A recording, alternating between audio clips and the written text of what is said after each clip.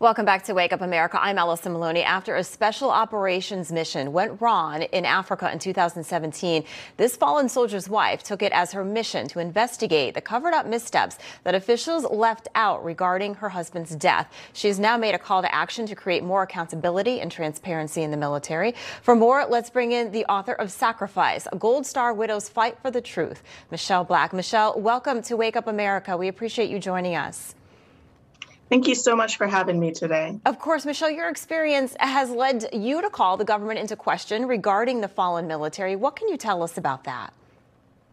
You know, we need to work on solutions to have more transparency in military investigations. And I'm thinking through potential policy changes, we can really do something about that.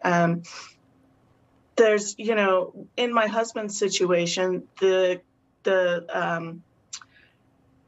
commanding general of all of AFRICOM, who was the highest ranked general, he appointed the investigating officer.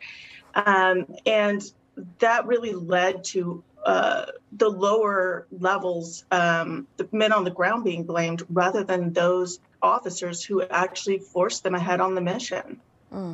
Michelle, you say in your book that you believe that the government wanted nothing more but to bring you the truth, but you soon found out that was wrong. What led you to uncover the truth, and what did you find? You know, initially we believed that we were going to get the truth.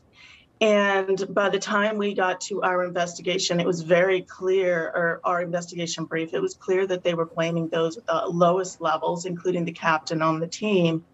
And they were sticking with the lies that the team had gone rogue and acted like cowboys. But Green Berets don't go rogue. And so I knew better.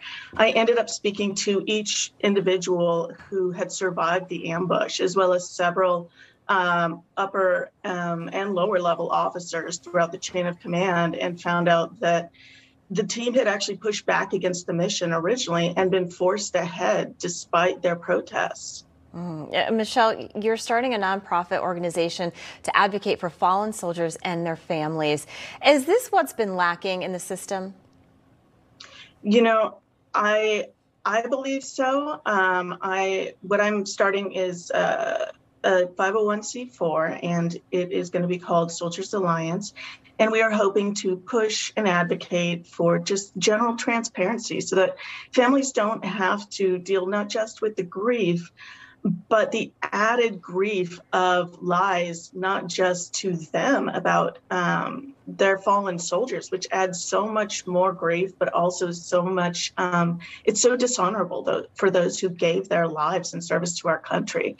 And, you know, I'm hoping that this will help bring some transparency, and maybe, you know, we can move these investigations we can hand them over to an impartial entity to run them.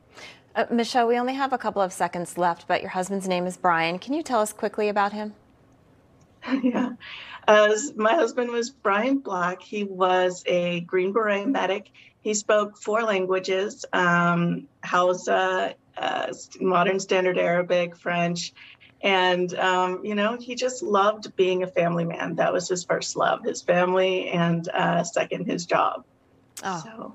Yeah, and he is a true hero, and I know our viewers are certainly thinking of him and your family. Your paperback comes out today. Where can people get it?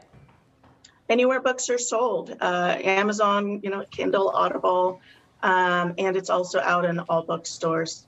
Well, I'm sure a lot of people will be picking up that book. Michelle Black, we appreciate it. Thank you, and your husband's a hero. Thank you so much.